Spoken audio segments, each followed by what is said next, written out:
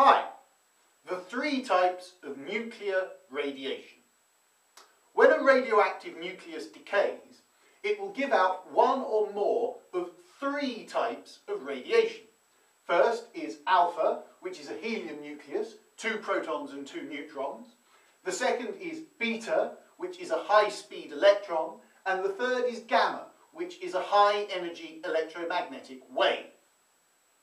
Penetrating power. The different types of radiation have different penetrating powers. Alpha particles, helium nuclei, are stopped by a piece of paper. Beta particles will get through the piece of paper, provided it's not too thick. Gamma rays go straight through the piece of paper. Beta particles will be stopped by 5 millimeters of aluminium. The gamma rays will go straight through the 5 millimeters of aluminium.